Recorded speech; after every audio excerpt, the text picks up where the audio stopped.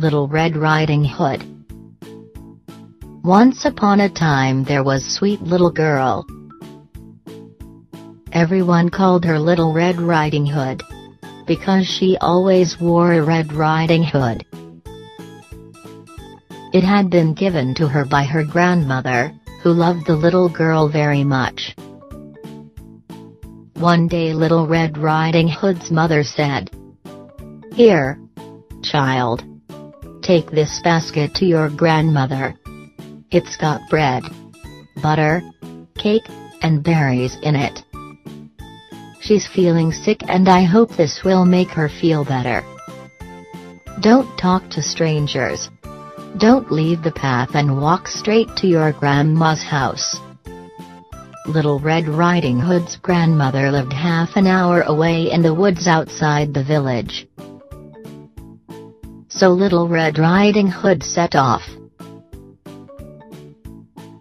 The girl had just entered the woods, when a wolf came out of the trees. She wasn't scared because she didn't know wolves are dangerous. "Good day, Little Red Riding Hood," the wolf greeted her. "Good day, Mr. Wolf," the girl replied. "Where are you going?" he asked. "I'm going to visit my grandmother, because she isn't feeling very well," Little Red Riding Hood replied.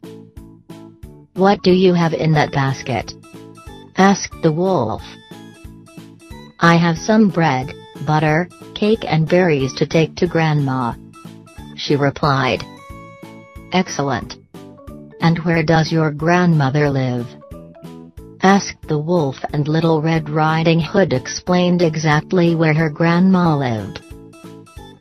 They walked together for a while,